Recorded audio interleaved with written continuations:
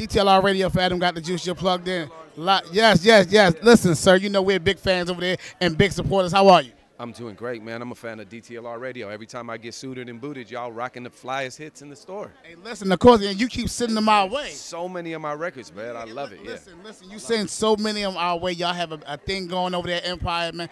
I love it. Tell me what's been the best thing for you this year. The best thing this year, honestly, is just waking up every day, breathing, and being able to look at your loved ones in the face and know that you got more days with them. Now, we had some big news today with Universal Music. Empire does its own thing. Let me ask you something. What is the future of Empire looking like these days? You know, I'm just riding my own rails. For sure. So wherever them rails meander and take me is where I'm headed. So That's right. I've learned that I tell everybody that I love one thing: live your life limitless. Live your life limitless. Now, whenever I come to this West Coast, whether it's BET Awards weekend, whether it's Grammy weekend, Empire seems to have the best party. What's the key? What's the key? We got a big party tomorrow night. What's the key? Oh, it's super popping tomorrow night. I can't tell you the location or the cops is going to come break it up.